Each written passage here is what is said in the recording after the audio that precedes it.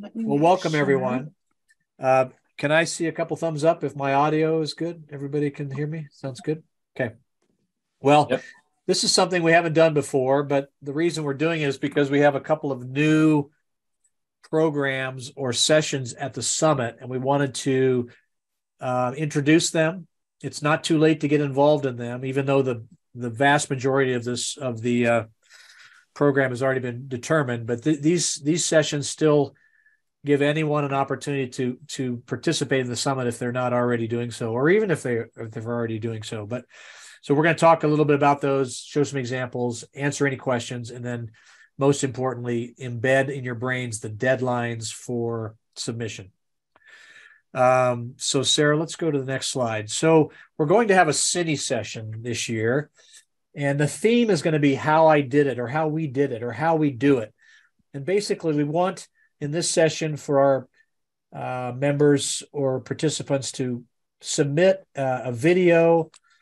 It can be, you can capture it any way you'd like. If it's thoracoscopic imaging, that's okay. If it's a head cam, a shot like demonstrating here, it just, the only qualification is it has to be a video and it can't be longer than 5 minutes. But it can show, what we'd like it to show is a technique that you think is valuable to promulgate. It could be something quite mundane, actually, if it's a good quality video and it shows something that we commonly do, but you've never really seen it visually portrayed before. As you know, we have educational video offerings on our website, but they're primarily cadaver videos. And I don't know about you, but I prefer to look at live human anatomy, and it's just more realistic. So the idea is you'll submit a video, edit it to less than 5 minutes.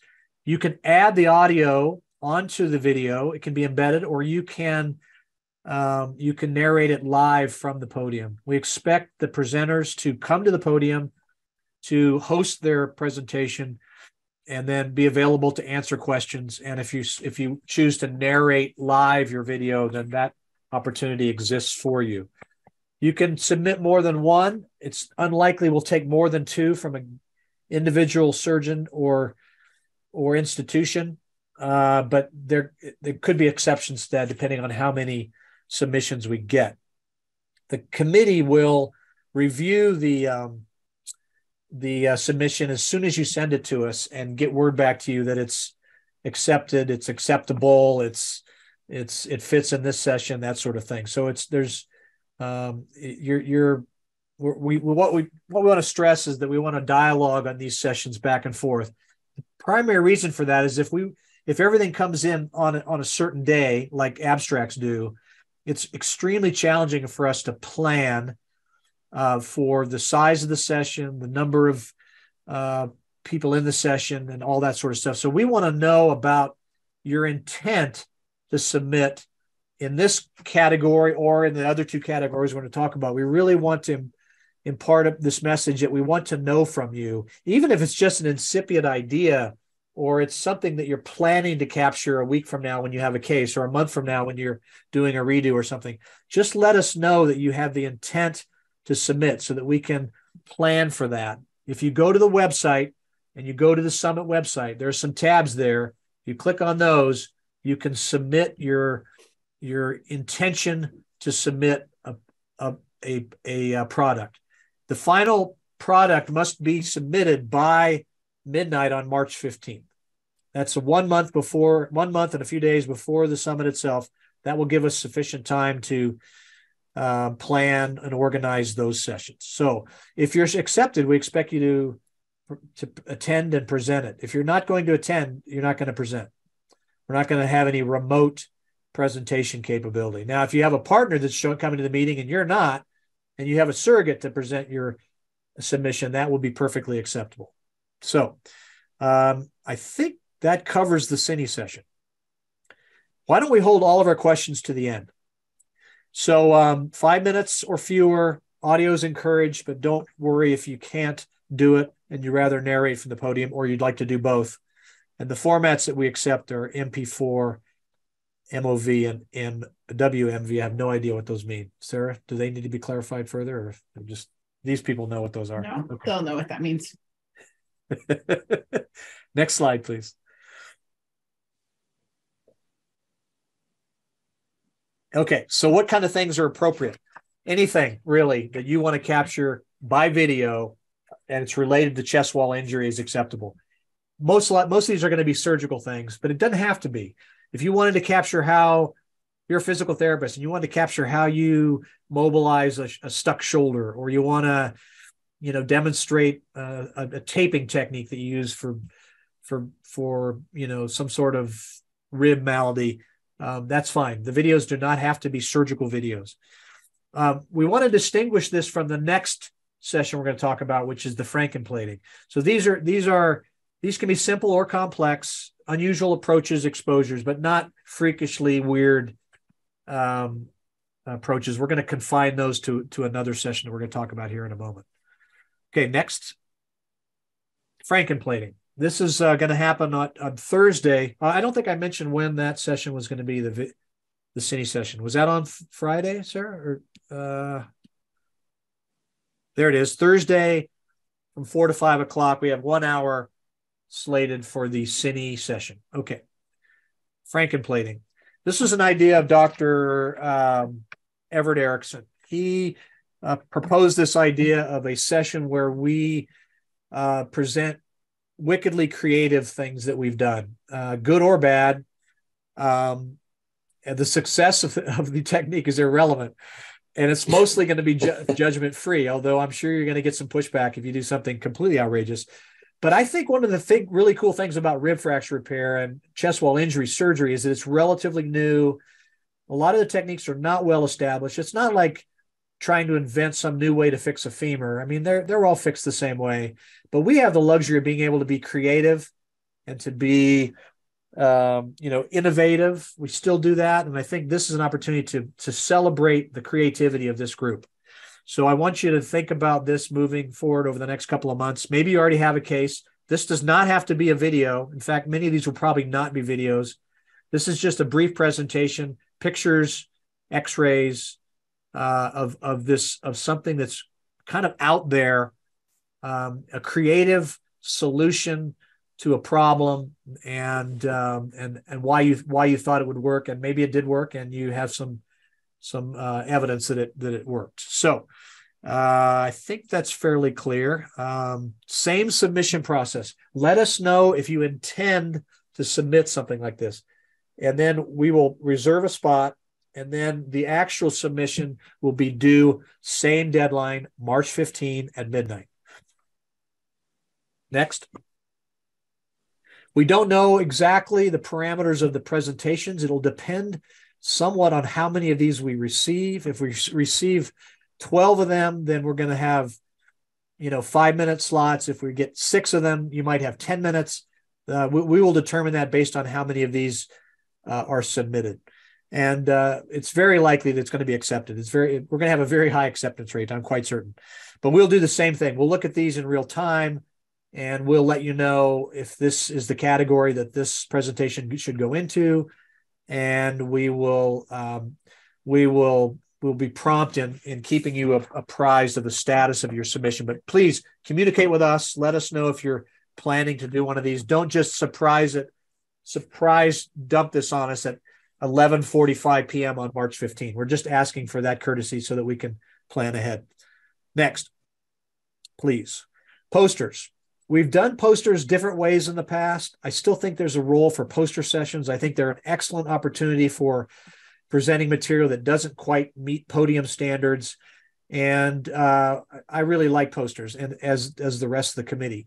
We're going to use an old-fashioned paper technique on boards, but there's a little twist here.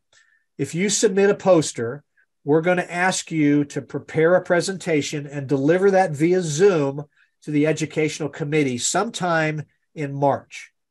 And could be, I guess we could probably spill over into early April. I'm not sure. Sarah, you can fix any of the inaccuracies that I'm pushing here. But basically, everybody that wants to submit a poster is going to get an opportunity to present their poster to the education committee.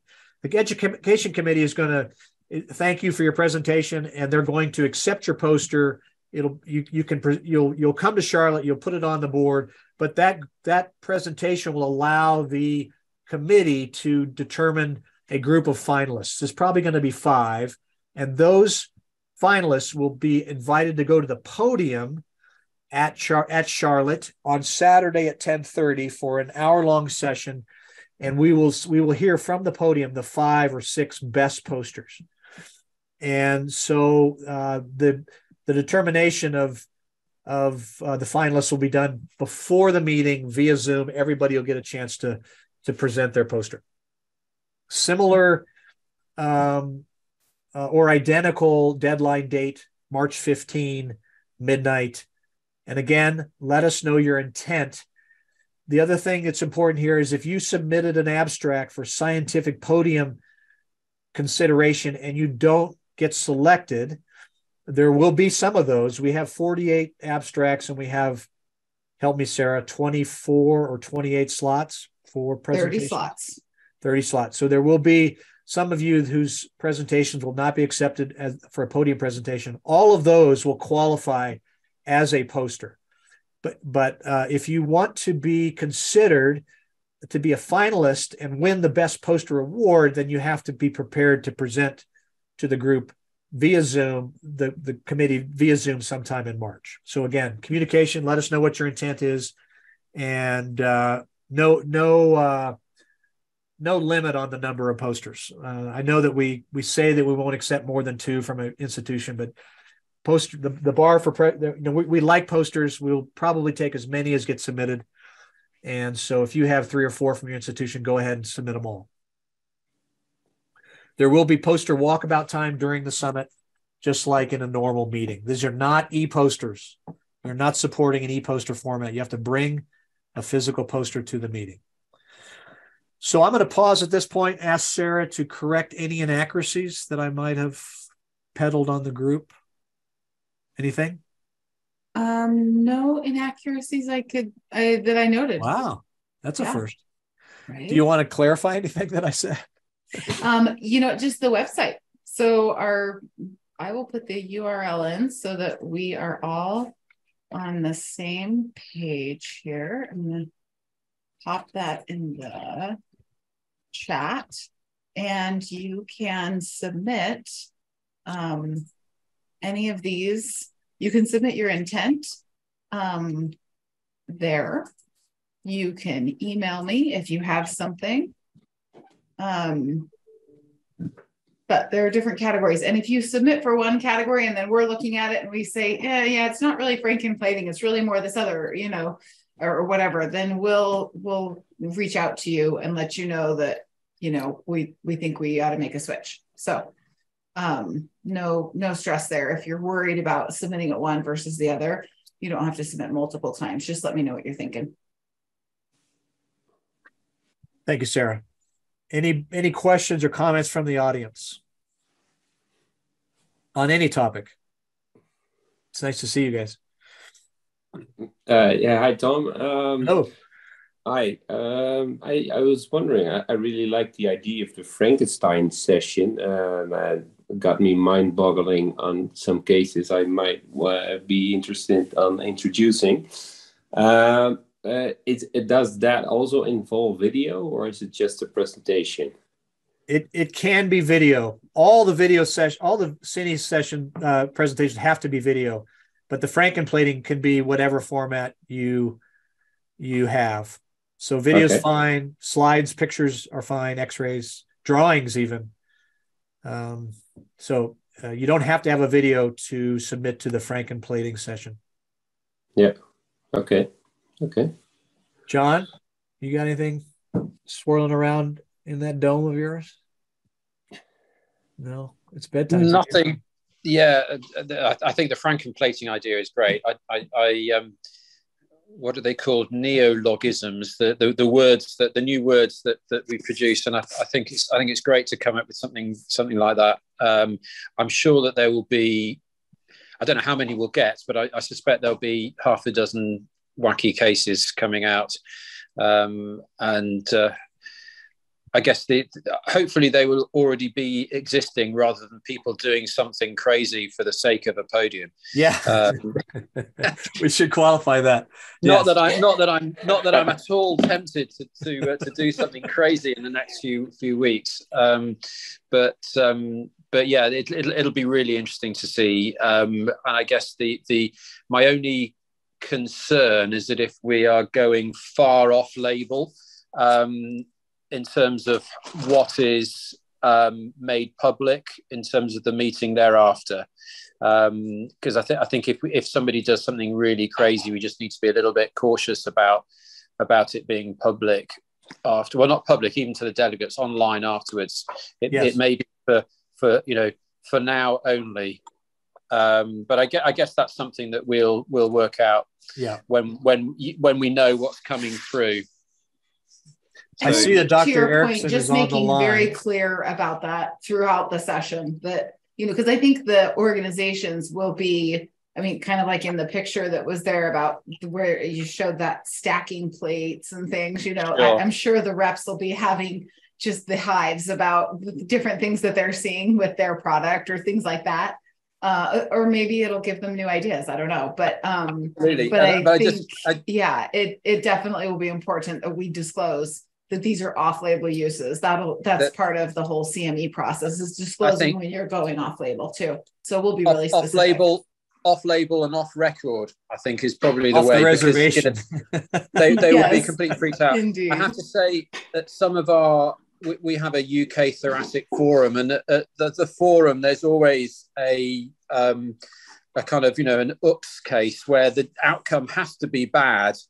And actually they are I won't say they're amusing, because that's not fair, but they are usually extremely educational, and airing your dirty linen in public is a good process every so often. But I think you just have to, I think people will submit more if they know that, yes, this is the whole point, is being off label and a bit out there, but also it is not going to be made public. It's for those in the room to consider, but not for public consumption thereafter. I think that would probably be a good idea to publicize it that way. Yeah. Thank you, John. I see that Dr. Erickson's on the call.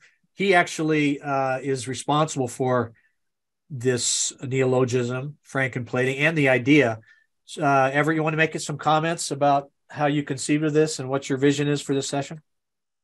Sure. So I can't take full credit for this. Half of this came from Sean Diefenbacher, my old fellow, as we share cases back and forth on a regular basis and kind of say, hey, look at this, check out what I did today, kind of things. I think John's points are good ones, in that we probably need to make sure that it's very explicit that it's off-label.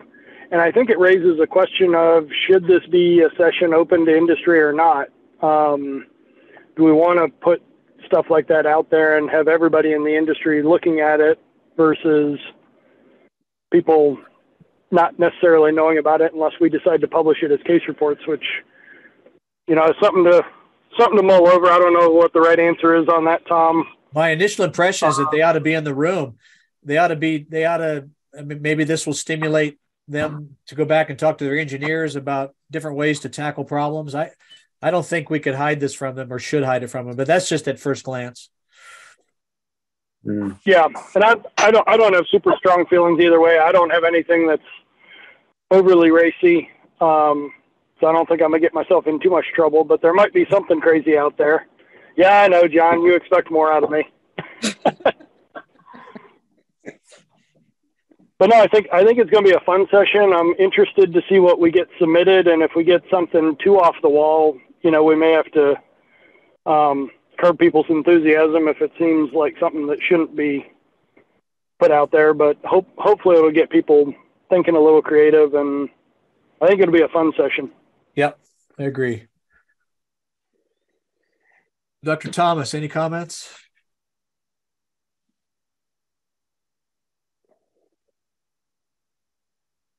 I think I'm off mute. No, not. Yeah, you answered the question I had, which was posters coming from anything rejected from the podium sessions, and then I think the frankenplating will be good. I agree with you. I don't necessarily think we should close it out. I also, if there's something that looks like it's, frankly malpractice, we probably ought to curb that. Sure.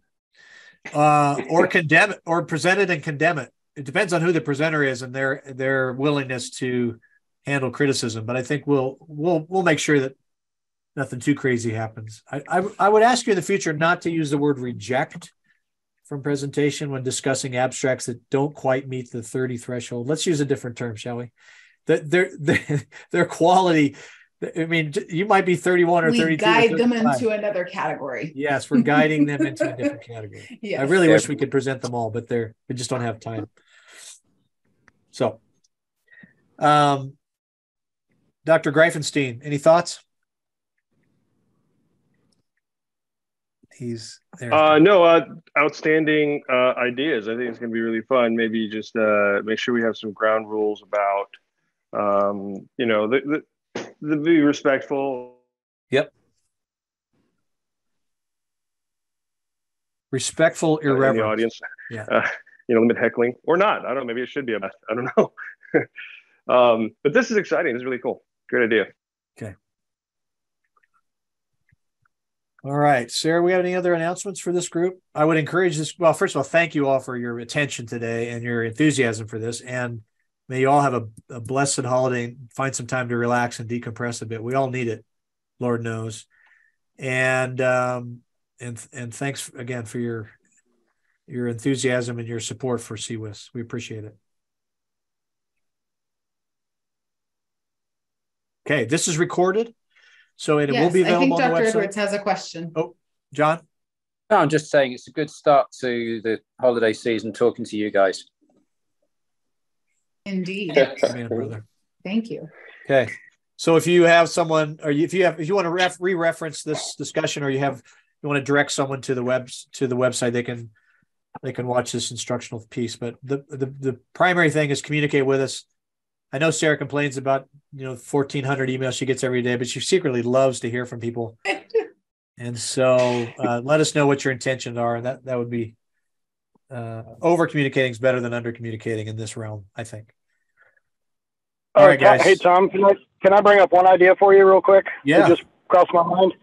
Frankenplating, should that be presented by the attending of record? My bias on that is yes, because we're presenting weird stuff. The head guy ought to be the guy, not the fellow put up for getting shot.